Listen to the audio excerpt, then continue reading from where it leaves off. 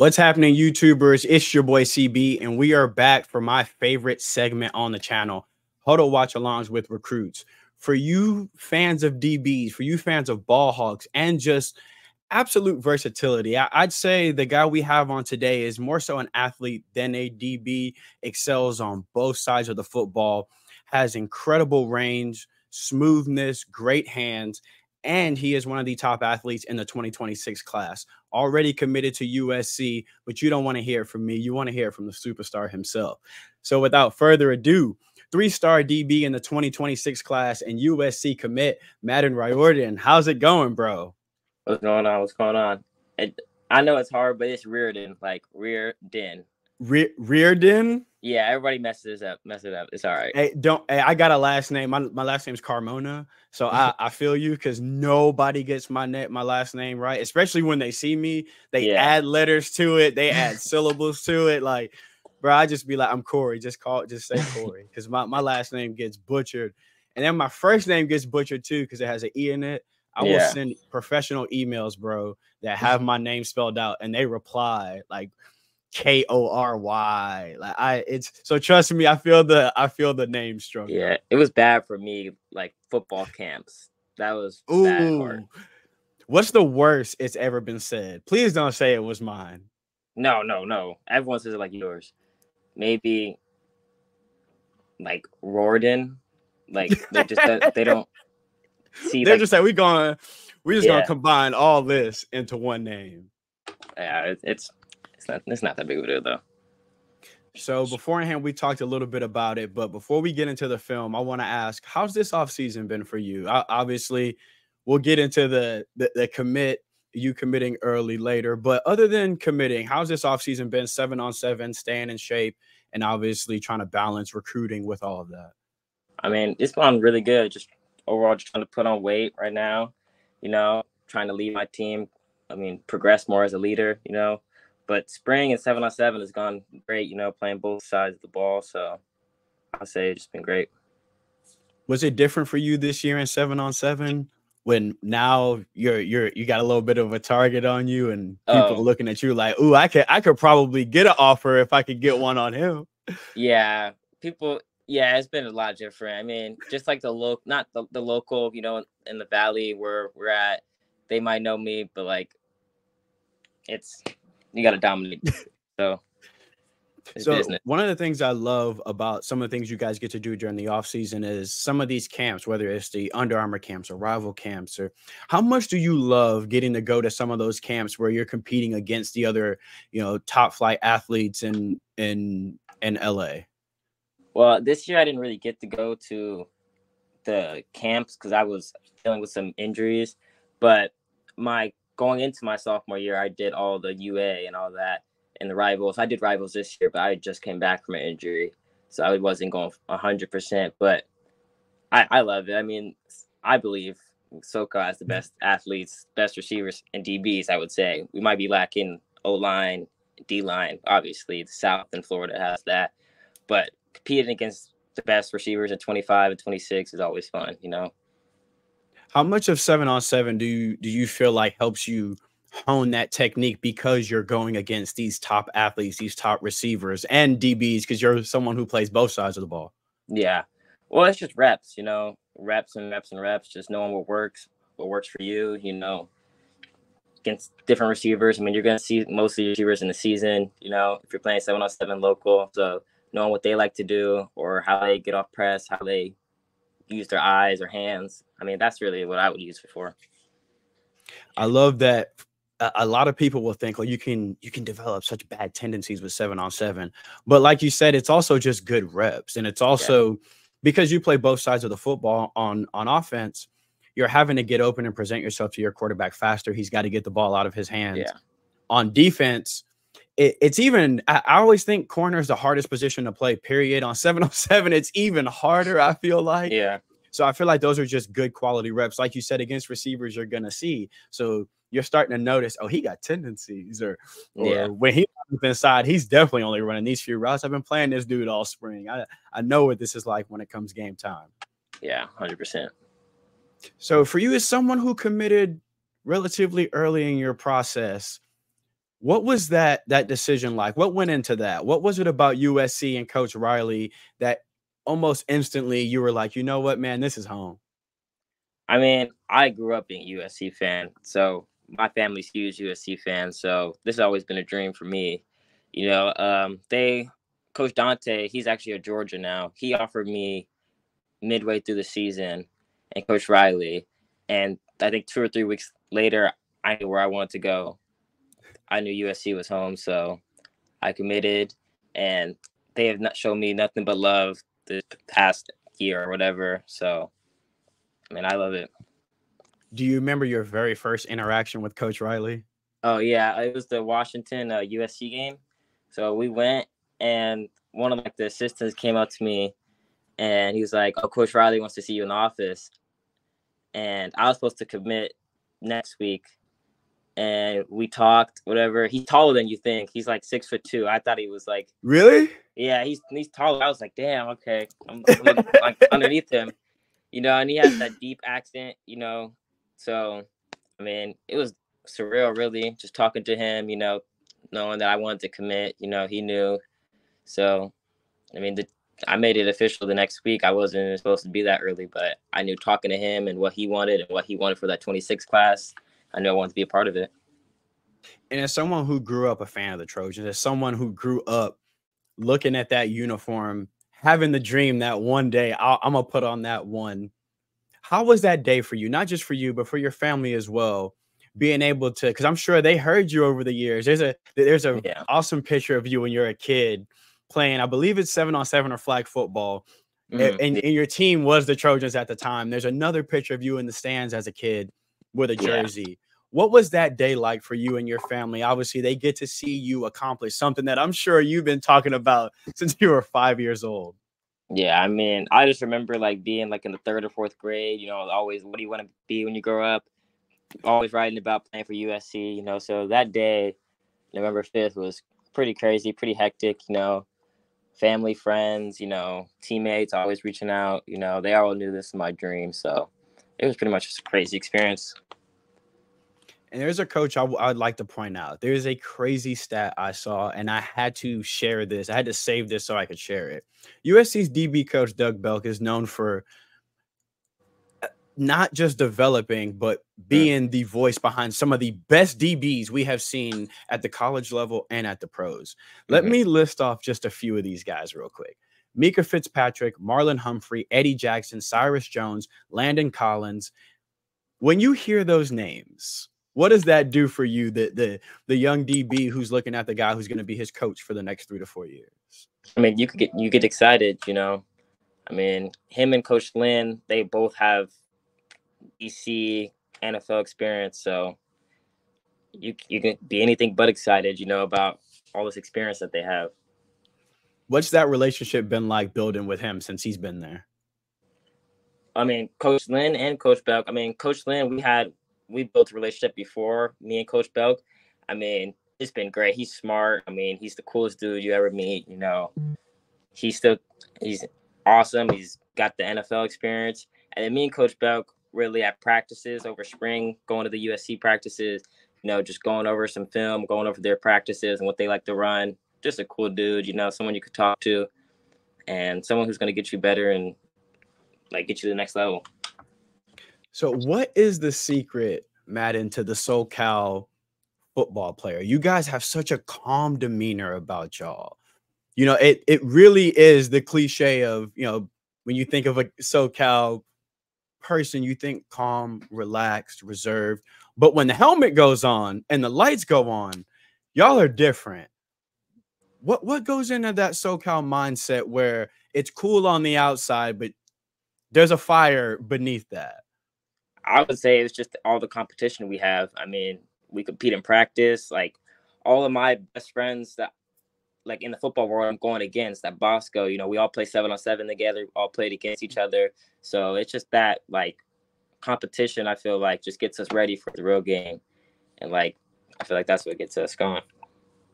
It's that iron sharpens iron mentality. But it's so interesting to see that cool, calm, and collected. And then for those of y'all going, what are you talking about? Well, when you watch his film, not as you can see, there's a different type of tenacity on the football field.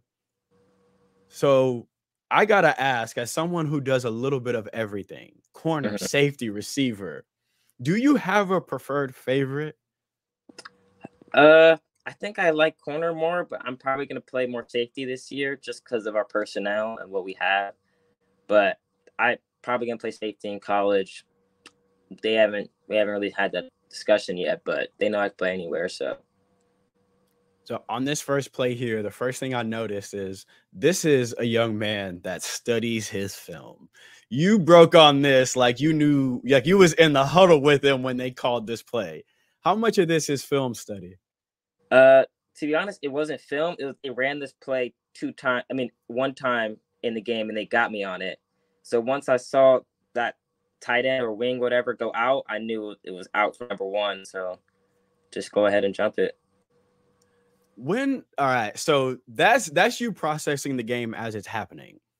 A question I always like to ask is when the game slowed down for you. The way you just described that tells me when this play happened the first time, you Iron Man like processed in your head, okay, the next time they come out in this formation, Yeah, I know I what's like to do happening. that. When do you feel like that became an asset to you where the game is kind of moving just that half a second slower for you? I've always been a very smart player, but I would say probably 8th grade. I played with the OC Buckeyes, which is one of the best youth teams in the country. So just having that coaching, just having that like coaching around you, I feel like just helps you understand the game more. And then here at corner, you look so comfortable on an island. Is that something from the time you were young? You always were like, look, leave me a man, put me on an island, I'll take care of it. Yeah, I mean, I feel very comfortable right there, red zone, so I can sit on routes a little bit more. So What is the key for young corners listening? Because you hear a lot of times when guys are called ball hawks, you assume, oh, they just jump every route, but it's a calculated risk you take. What is the key to knowing you can take that calculated risk, like you said, in the red zone here, but you make a smart, calculated move, undercutting this and getting the interception? I mean, yeah, just knowing down the distance, scenario, quarterback, receiver. I feel like knowing your own speed, knowing your own change of direction, it's a lot of everything, but football, you just gotta be a playmaker, just go make plays, go have fun. I feel like that's the biggest thing. Just fly around.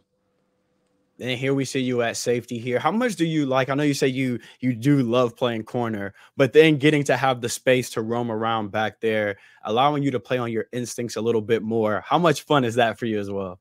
I mean, that's super fun, just flying around, trying to make plays, get the ball out, get turnovers. So I mean, right there, I was in the middle third. I just went to go make a play. I knew they liked that receiver, and I saw my corner was pressed, so I know they like to go vertical. So I kind of just flew over there. And then you turn into a receiver with the ball in your hands again. Yeah, I would have scored if I got a block. Just ran right past them. So what came first as a young football player? Was it offense first or was it defense first? It was probably offense, I would say. We Really? ran a wing T, so I played tight end, just running corner routes, just pretty much. I always had natural hands, just catching with my dad growing up. So I would probably say offense, but 8th grade, probably 7th grade, I trained DB a lot more, I would say, and just got more comfortable being DB. What was it about DB that you felt like even before you were comfortable in it, you kind of had clearly an idea in the back of your mind that, hey, this may be my fit. What was it about DB that intrigued you so much? I really don't know what like that switches, but like I just love defense way more, just coming downhill, making plays on the ball. Is it a little annoying as a DB that goes under the radar for your game? Like, so when you look at someone like you would think ball hawk, right? He's a Yeah. receiver that's playing DB, which is not necessarily the case. But when you see the numbers, you go, oh, he's probably a finesse DB, he's a ball hawk. But Hmm. we will see here, you play the run just as aggressively as you play the pass. You're not afraid to get your nose dirty. We saw in a clip earlier making a play and causing a fumble. You feel like Yeah, that side of your game goes unnoticed because of the ball skills? I'll say definitely. I mean, I had 3 forced fumbles last year. I mean, you could just ask my teammates in practice; they hate it, but I'm punching their hands. I'm punching out the ball every single play. I feel like that just gets you ready for the game, and that really helped me last year, just punching the ball out and just being aggressive and knowing like you got to go low sometimes. I mean, I'm not the biggest guy, just knowing where to hit them, how to hit them, and that's pretty much it. If was the physical part of the game always something that you enjoyed? Because like you said, not the biggest guy, but you get your nose dirty. There's no hesitation in your step, foot's in the ground, and you're attacking.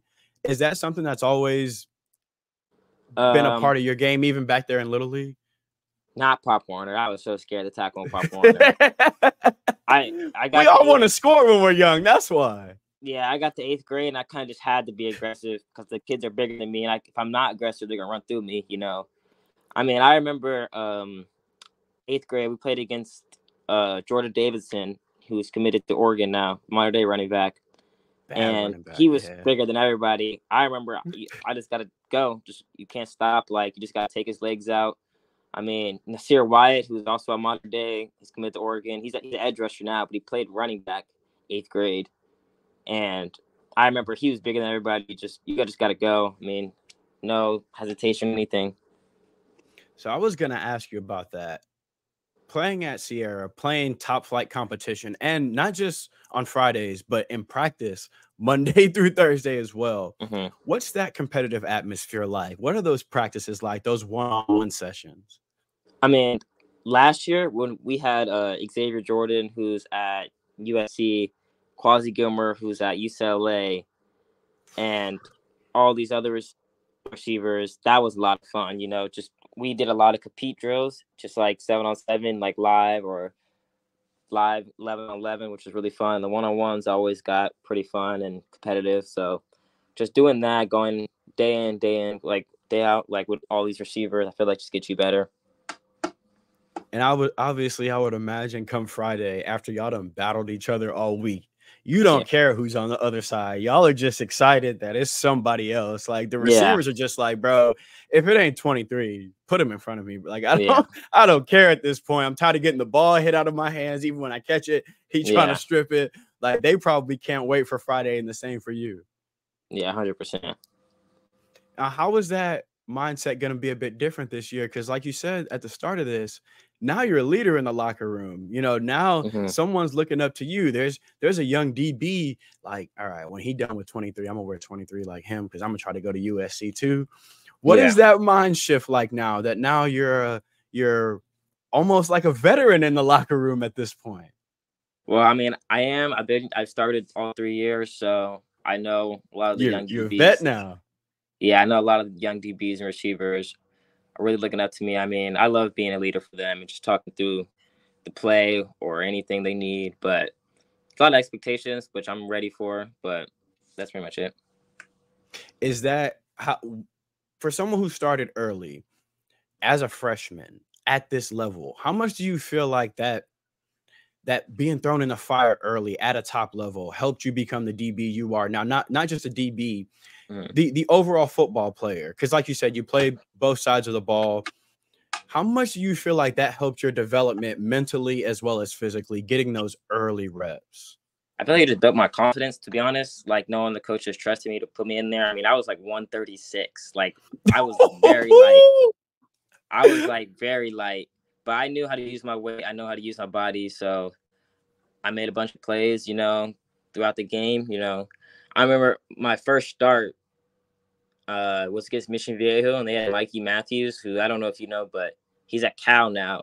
But he was one of the best receivers in California. He was a 4-star monster, dude. I remember just having to roll down against him, and we put in a new coverage. It was more of like a match, and they wanted me to match the slot fade with him, which they didn't run. But like I knew that was going to be a beast if he actually ran it.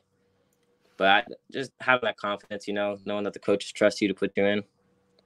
Do you remember that first game where obviously you have the confidence in yourself. You have to have confidence in yourself. But do you remember that game where it really clicked for you, where you were like, hold on, like I belong here. I'm not just trying to compete. Like Mhm. I'm young, but I do belong on this football field with these guys. Bishop of Mont, my freshman year, which was like week 6, it was homecoming, and I That's a I good felt one like, to figure it out. yeah, I mean, watching film, I knew that I could jump a lot of these routes, and like I knew like if they do that, I'm jumping this and going. So they did a bunch of RPOs, and I knew if that guy pulls or whatever, it's that route. And I had like 4 PBUs, had a pick that got called back, and it had a couple key tackles and like a couple key stops on 3rd and 4th down, which was probably one of my best games in my high school career. But just knowing that as a freshman, like going against these good receivers or whatever, because Fisherman had some solid senior receivers, and just knowing that I could trust my game plan and trust what I see out there, that's pretty much it. Is I always love asking that question because I think we all get told, right? Varsity is so much faster. When you get there, the speed of the game is faster. But until you're out there, you really don't understand how much faster it is. So it's cool to see when that light bulb goes off and when you have that moment where it's like, I may be a freshman, but the only thing different between me and this dude is he's a junior. I now belong on this field too. Ain't no Mm-hmm. questioning, ain't no, I'm just trying to survive. I just don't. I'm just like you said. I'm just 136. Just wait till I put the weight on. But I still belong here.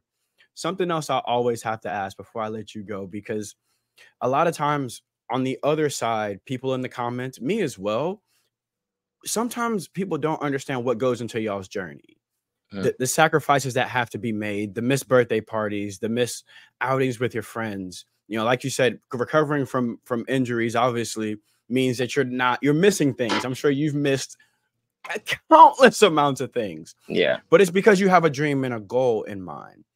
On those days when it's hard, bro, when you done ran and had to lift, you sore, tired, exhausted, couldn't sleep the night before, but you still got to get up, still got to put in the work. What is it that keeps you going? What is that why that no matter how bad it is when you wake up, you're gonna keep grinding? I would probably just say like for my teammates, I would probably say I know that they rely on me, they want me there. I rely on them, just mentally, physically, everything. I mean, I'm with them. I mean, from 6:30 to like 12:30, lift, film or whatever. So just knowing that my teammates rely on me and they need me there and the coaches need me there. That's pretty much it. That is the answer you want from a leader. Like I don't if a USC coach is watching this, that is the answer you want from your leader, because we all need that why. And I love Yeah. that your first thing was, well, I'm accountable to the person next to me. I'm accountable to the person behind me. I'm accountable to my coaches, to my teammates. I love that no matter how hard the day gets or how hard the previous day was, you're always in your mind thinking, but I'm still held accountable by everybody around me. Like you said at the beginning of this, you're a leader. So if you slack, someone else thinks it's okay to. That Yeah. next one who's behind you going, yeah, I'm just wearing like 44 now, but as soon as he graduates, I'm taking his jersey. He's watching every move you make. So no, when he knows, like, man, he banged up and he's still at the front of every sprint, I know he tired and he's still at the front. He's still doing a couple extra reps on every lift. That trickles down. Like that's why Sierra has the dynasty it has, and that's why it's going to continue to have it, because Yeah. there's someone looking at you, seeing what you do. He's just going to follow in your footsteps. 100%. So what I look, bro, I cannot wait for this season coming up, especially because you said you're going to play more safety, which I know you said you want to play more corner, but that range, I'm Yeah. excited to see more safety on it. So after this season, when you have a whole nother tape worth of highlights and interceptions, we're going to have you back on so we can look at that tape and we can be like, look, 10 interceptions. Do you have an interception goal for this year? Yeah, it's 7, it's 10 turnovers in total, 6 or 7 interceptions and 3 or 4 forced fumbles. Let's go. So you're going to hit that goal. And Yeah. then when we come back on next year, we're going to be like, look, told you we was going to hit that goal. 10 turnovers. How much are you going to play just as much offense this year as well? We'll see. I'm gonna play way more than last year, 100%. I only had like 1 catch last year, but I was a little banged up. My knee was a little bit bugging me, so I didn't one, and we had like 2 4-star Yeah. receivers, and so they didn't really need me. But this year, I have the confidence, and I know my team needs me, so I'm gonna be out there 100%. Let's get 10 touchdowns and 10 turnovers. That's the goal for this year. 10 Gotcha. and 10. Quarterback, hit him up on the fade. Look, I wish you nothing but health this year. Stay healthy. I hope you guys run the table, go undefeated, get a ring. I know that's the ultimate goal. I Yeah. could not wait to see how it plays out. I know the ones in the comments, USC fans and other fans of schools that are hoping that they can flip you, cannot wait to see what this year is like. Again, I wish you nothing but good health and a successful year. But before you go, let everybody know where they can follow you, and I'll link those down in the description so that you guys can follow him all year, because I know somebody gonna DM me and say, how can I watch his games? So I'm gonna put his huddle down there too, so that you can keep up with him during this year. Well, my @ is the same for every single social media. It's Madden Riordan. It's just my last name, just without the AN, replaced with a Y. Just Madden Riordan. It's everywhere. My Twitter and Insta is the same. And I'm linking all those down. All you got to do is click him. You'll go straight to his socials. Follow him. Do not wait until he gets 4 or 5 pick sixes in the year. And you start DMing me like, is that the dude from USC? What's his Twitter? Go follow him right now. Click off of this and go follow bro right now. Madden, thank you so much for coming on. Again, I wish you nothing but success this year. And fight on. Fight on. Thank you. Hey, we out.